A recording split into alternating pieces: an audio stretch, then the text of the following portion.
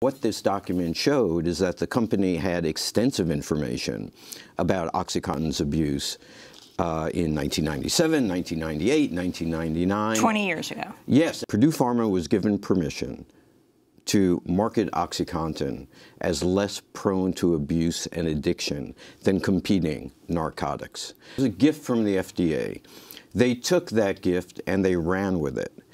They told doctors not only that it might be less prone to abuse and addiction, but that it would be less prone to abuse and addiction. In 2007, they admitted basically lying to doctors, lying to patients by misrepresenting what they had been allowed to say. What we didn't know was that during the course of the investigation that led to that confession, the federal government had also uncovered information to show that not only had they mismarketed the drug, they were aware, almost from the beginning, that people were abusing OxyContin, significantly abusing OxyContin, and they concealed that information.